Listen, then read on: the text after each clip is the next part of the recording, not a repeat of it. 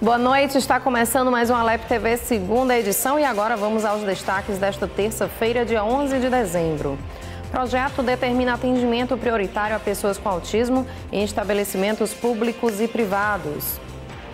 Ministério Público Estadual completa 126 anos de existência e recebe homenagem na Assembleia Legislativa. A aprovação da lei do Uber é marcada por tumulto e protestos em Teresina.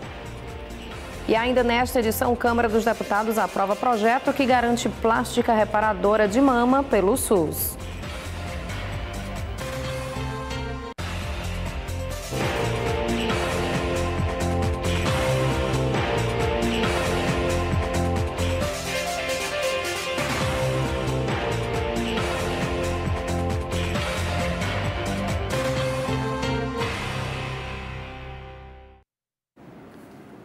Em reunião da Comissão de Constituição e Justiça, os deputados estaduais aprovaram um projeto que prevê que estabelecimentos públicos e privados disponham de placas de atendimento prioritário a pessoas com autismo. Foi aprovada também mensagem do governo que autoriza o Poder Executivo a contratar a operação de crédito externo junto ao FIDA.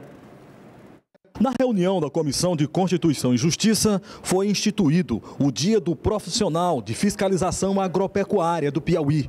A proposição aprovada foi do deputado Rubem Martins, do PSB. Nós estamos aqui fazendo justiça a uma categoria importante que muitas vezes trabalha sem dar muita visibilidade, mas que é responsável pela segurança alimentar e nutricional de toda a população piauiense, que são os fiscais agropecuários.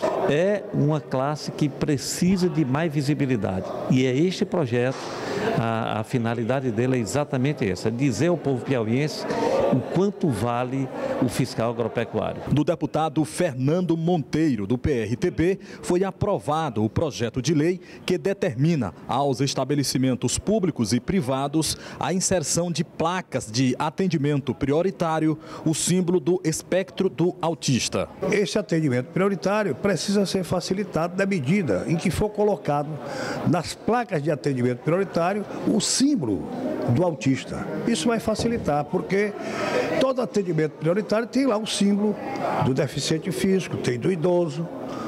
E agora nós estamos pedindo para ser incluído também lá nessa placa de atendimento prioritário o símbolo do autista, que vai facilitar esse atendimento aos autistas. Os deputados aprovaram a mensagem do governo do estado concedendo o pavilhão de feira e eventos para a iniciativa privada através de uma parceria público-privada. A relatoria foi do deputado Fábio Novo, do PT. É uma mensagem que veio do governo do estado, colocando à disposição essa questão de fazer uma parceria público-privada para a utilização desse espaço, que se encontra inclusive subutilizado. De forma que nós relatamos a matéria e fomos favoráveis, as comissões terminaram por votar e agora a mensagem segue para ser votada em plenário. Os deputados aprovaram ainda a mensagem do governo do estado pedindo a autorização para a contratação de operação de crédito externo junto ao Fundo Internacional de Desenvolvimento Agrícola, o FIDA, com a garantia da União. Durante uma visita do governador à sede do FIDA em Roma, ficou, digamos, pré-entendido a apresentação de um aditivo ao atual projeto de cerca de 20 milhões de dólares. Então, o que a Assembleia está fazendo aqui, nesse momento, através da CCJ e da Comissão de Finanças, é autorizando o governo do estado a prosseguir com essa negociação com o FIDA para mais esse aditivo aí, para reforçar o projeto Vivo Semiárido, sobretudo na área de infraestrutura hídrica e de apoio à produção. Após a reunião da Comissão de Constituição e Justiça, os deputados das comissões de Finanças e Administração se reuniram para limpar a pauta. Aprovaram projetos de plano e cargos dos servidores do Ministério Público e Defensoria Pública e o plano de aposentadoria dos servidores da Assembleia Legislativa. Ficou agendada para esta quarta-feira uma outra reunião para apreciação divulgação do relatório do orçamento do Estado para 2019. Fica faltando apenas para amanhã o orçamento do Estado, que será discutido na Comissão de Finanças em reunião ordinária, já que hoje foi reunião extraordinária, para que possa então levar toda a matéria existente na Assembleia para o plenário. Nós já estamos com o orçamento fechado, tinha essas pendências aqui no Ministério Público, na Defensoria Pública. Nós vamos ver, caso haja alguma mudança, nós temos a tarde de hoje, eu dei até amanhã às 9 horas para fazer alguma alteração, mas a princípio não vai mudar nada. O relatório já está pronto, eu vou entregar para o presidente amanhã, o presidente da Comissão de Finanças, o deputado Wilson Brandão, ele vai colocar para apreciação da comissão, tão logo seja aprovado na comissão, fica o presidente Temício apto para colocar em votação. Tem até o dia 20. O Ministério Público do Estado completou 126 anos de existência e recebeu homenagem na Assembleia Legislativa. Durante a solenidade foi destacada a atuação do órgão em todo o Piauí, com investimentos em alguns municípios. O Ministério Público integra o Estado Democrático de Direitos. Tem em seu quadro procuradores e promotores de justiça, engajados na defesa de interesses coletivos. O MP pode ser considerado guardião da sociedade. Nós estamos aí nessa intermediação entre o Estado e a população, né? Nós somos os grandes, na verdade, aí, defensores da sociedade em todas as suas áreas de necessidades de direitos humanos. O Dia Nacional do Ministério Público é comemorado em 14 de dezembro. Para reconhecer o serviço prestado pela categoria, o deputado Dr. Hélio Oliveira, do Partido da República, propôs no Parlamento Estadual a realização de sessão solene. O Ministério Público é uma instituição que merece todas as homenagens, né?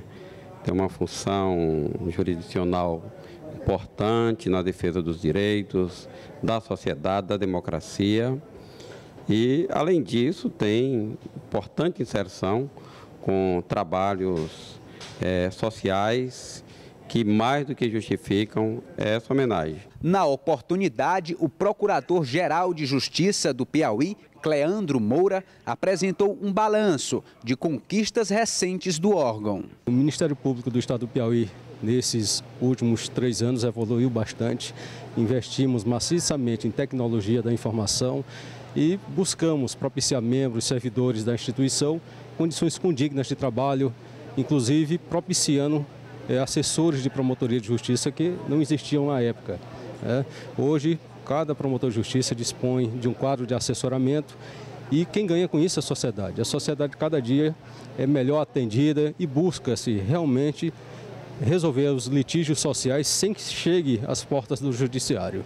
A homenagem da Assembleia Legislativa foi bem recebida pela classe, que comemora o bom desempenho do conjunto. A gente recebe com muita alegria, com muita honra, sabendo que o Parlamento é um grande parceiro do Ministério Público. Todos são instituições importantes na democracia do nosso país, cada um com sua missão, cada um com suas atribuições. Então, recebemos com muita honra e alegria. O governador do Maranhão, Flávio Dino, cumpriu a promessa que fez ao presidente da Assembleia Legislativa, Temístocles Filho, e asfaltou a estrada que liga a ponte sobre o Rio Parnaíba, em Luzilândia, à estrada MA-110, que dá acesso à cidade de São Bernardo, no Maranhão. A ponte começou a ser construída com recursos de emenda parlamentar do então deputado federal Temístocles de Sampaio Pereira.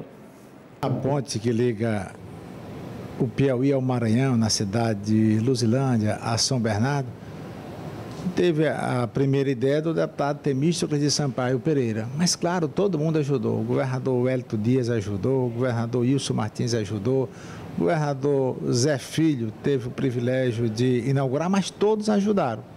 Como qualquer obra importante, tem a ajuda de muitos, porque não se faz em pouco tempo. A ponte demorou mais de 7 anos para ser concluída, então passou por alguns governadores, cada um fez a sua parte. E depois eu fui ao governador do Maranhão para solicitar a ligação asfáltica, que não existia, do Maranhão, um asfalto e a do Piauí 100%, mas quando chegava do Maranhão tinha 8,5 km sem asfalto. O governador do Maranhão, hoje é até cidadão piauiense, ele cumpriu a sua palavra de fazer essa ligação asfáltica, está feita, precisa finalizar, precisa um meio-fio, precisa a sinalização, mas eu não posso dizer que foi apenas um pedido do deputado Temístocles. Também os maranhenses, com certeza, que estão vizinhos à Luzilândia, pediram muito ao governador do estado do Maranhão. O importante é que está feita a obra e isso facilita a vida de muitos. E veja a seguir, a aprovação da lei do Uber é marcada por tumulto e protestos em Teresina.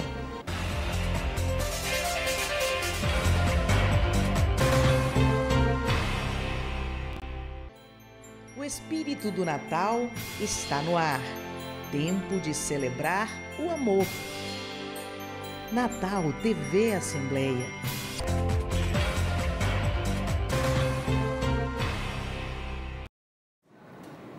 A Câmara Municipal aprovou hoje, em primeira e segunda votações e em regime de urgência, o projeto de lei do Poder Executivo da capital que regulamenta o sistema de transporte de passageiros por aplicativo em Teresina. 20 vereadores votaram a favor, 3 se abstiveram e 1 votou contra. A votação da medida foi marcada por protestos. Os motoristas de aplicativos terão um ano para se adequar à emenda que obriga o emplacamento dos carros em Teresina. A idade máxima do veículo será de 8 anos, com mais um ano para adequação. Houve tumulto e bate-boca durante a sessão. Motoristas realizaram uma manifestação na Avenida Marechal Castelo Branco, impedindo a circulação de veículos, já que a decisão causou insatisfação. O prejuízo de todo o projeto para nós, motoristas, para os aplicativos, se resume em 4 itens. A limitação de motoristas de veículos, a placa e a questão da limitação do número de motoristas, né? Então, são esses itens, eles resumem a lei e inviabilizam. Fizeram tudo da forma que o prefeito quis e agora a gente cai a pergunta para nós, quem que vai selecionar os motoristas? Como é que vai ser essas taxas que vai ser cobrado pelos motoristas? E a responsabilidade que ele quis dizer que o motorista vai ficar a mesma quantidade de taxista. Então a nossa pergunta é a prefeitura que vai escolher os motoristas de aplicativo agora? Então ou é os vereadores? Aí fica essa pergunta entre a gente. Então a gente agora vai entrar com o pessoal da comissão, o pessoal do sindicato, a gente vai recorrer agora judicialmente mesmo e a gente vai ver o que vai dar, né?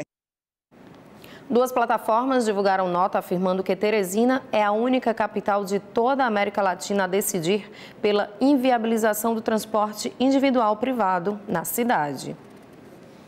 De acordo com a Agência Nacional de Águas, o mês de dezembro tem sido o mais chuvoso dos últimos 29 anos no Piauí. Mas apesar do clima mais agradável, as chuvas têm provocado muitos transtornos em várias cidades do estado. Para evitar maiores prejuízos, a Defesa Civil está intensificando o monitoramento das áreas de risco. Nos últimos dias, as chuvas que caíram sobre o estado causaram um rastro de destruição. Em Teresina, com a incidência dos temporais, aumentam os pontos de alagamentos em vários bairros. No último domingo, uma mulher morreu por conta da forte correnteza da água da chuva. O caso ocorreu no residencial Torquato Neto, zona sul da capital. A expectativa é de que em todo o Piauí as chuvas fiquem mais frequentes. Para diminuir os transtornos, a Defesa Civil intensifica as ações de monitoramento das áreas de risco no estado. Alguns municípios piauienses já estão sendo monitorados pelo órgão. É o caso das cidades de Barras, José de Freitas, Campo Maior, Santa Cruz dos Milagres, Picos e Luzilândia. O monitoramento é feito numa compilação de informações, começando ela lá na base de dados, que são as comissões e as coordenações municipais de defesa civil. Ademais, a questão dos órgãos de monitoramento nacional, que é o SEMADEM e o SENAD. Então, a gente trabalha em perfeita sintonia com esses órgãos, onde qualquer indício, qualquer possibilidade ou problema que possa haver, nós somos informados com uma certa antecedência para no sentido de mobilizar as ações que se fizerem necessário para evitar qualquer que seja o desastre nesse sentido. A Defesa Civil faz o alerta à população sobre as áreas de risco e inundações. A recomendação é que as pessoas evitem as áreas ribeirinhas, qualquer que seja a área de risco, a pessoa comunique às comissões de defesa civil, ao Corpo de Bombeiro, à Secretaria Estadual de Defesa Civil e busque providência para evitar qualquer que seja o dano, em especial com a vida humana. Já tem município mapeado com situação de alerta? Olha, a gente vem recebendo alerta de atenção para os mais diversos municípios no estado do Piauí. Seja por conta mesmo da chuva, a possibilidade de alguns temporais, mas também por essas áreas passíveis e possíveis de inundação. Mas a gente chama a atenção para aqueles municípios que vêm rotineiramente tendo problema. Cajuzé de Freitas, Barras, Campo Maior. As equipes do Corpo de Bombeiros do Estado são acionadas constantemente durante o período chuvoso para atender várias ocorrências. Algumas recomendações são básicas durante o momento de um forte temporal. Procurar um local seguro onde possa se abrigar. Não fazer travessias em locais alagados ou inundados. Não ficar próximo de muros, postes, torres ou árvores.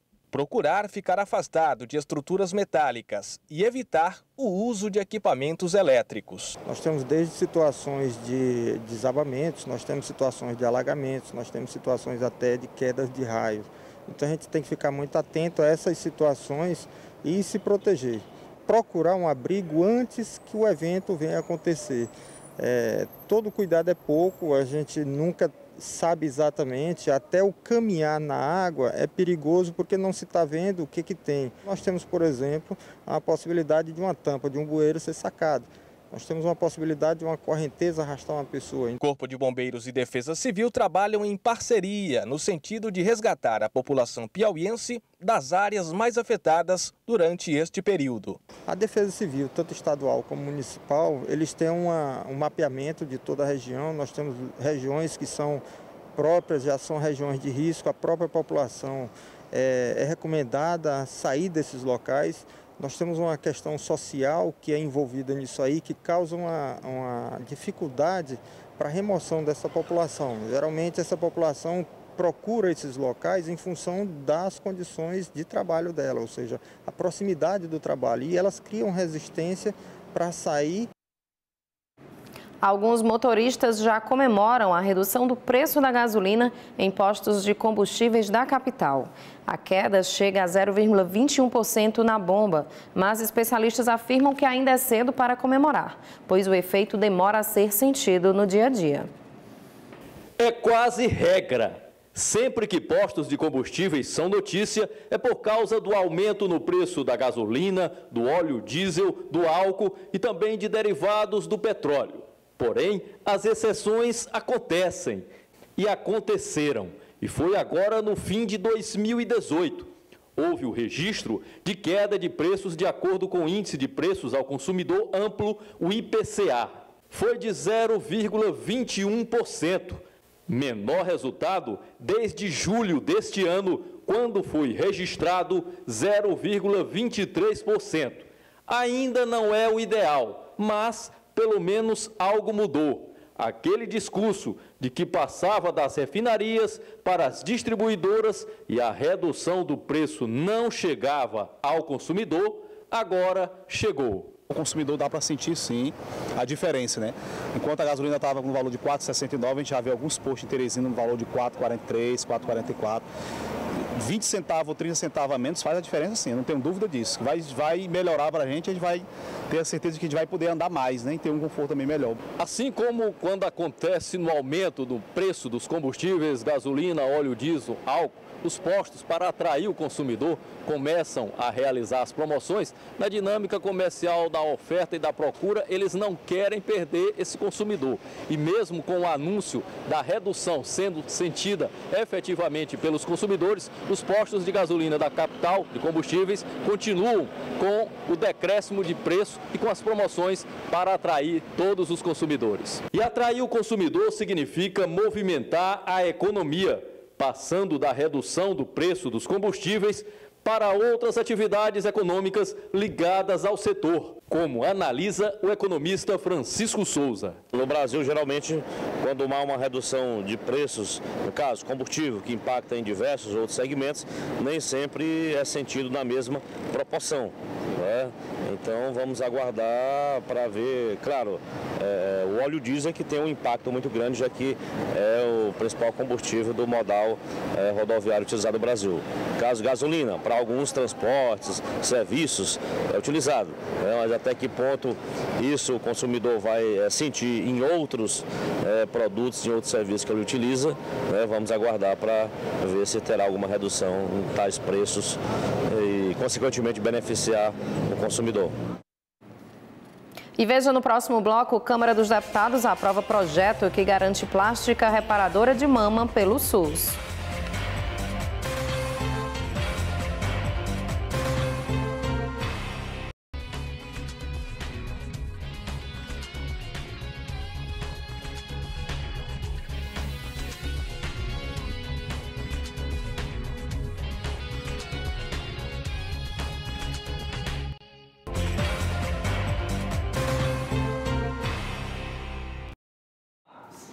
O setor de serviço social da Assembleia Legislativa realizou na manhã de hoje uma missa alusiva ao Dezembro laranja e vermelho, campanhas que visam a prevenção do câncer de pele e a luta contra a AIDS. O setor de serviço social da Assembleia Legislativa do Piauí encerra o ano em plena atividade. No mês de dezembro, 2 bandeiras levantadas em parceria com a Igreja Católica. A primeira, representada pelo laço cor de laranja, chama a atenção para os cuidados com a proteção da pele. Muito importante a gente conscientizar a população, e em especial os nossos funcionários e visitantes da Assembleia, em relação ao câncer de pele. Até porque nós temos em Teresina o clima muito propício a essa doença. Então, nós estamos aqui hoje voltado para essa campanha de prevenção ao câncer de pele e ao HIV. A segunda acende o alerta vermelho para a prevenção contra o HIV, o vírus que provoca a AIDS, doença sexualmente transmissível. A conscientização se vem a partir dos cuidados que a pessoa tem que ter com relação ao exame, né? Que quando é descoberto o caso muito cedo, tem como fazer toda uma prevenção. E sem contar os cuidados que a gente tem que ter no dia a dia, né? A AIDS, a gente sabe que aumentou muito, né? É um número bem abrangente, né? E no estado do Piauí mesmo ainda tem alguns casos que ainda são um pouco escondidos pela falta de informação.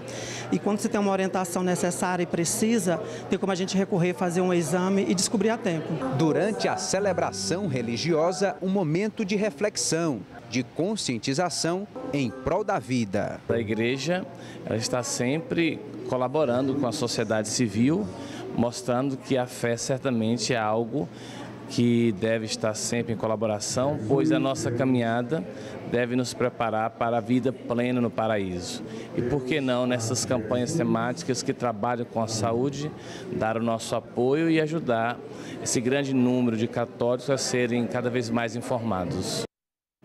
A partir de agora, mulheres que tiveram a mama retirada por conta do câncer poderão fazer cirurgia reparadora através do SUS. O projeto de lei que estabelece o procedimento pela rede pública de saúde foi aprovado pela Câmara dos Deputados.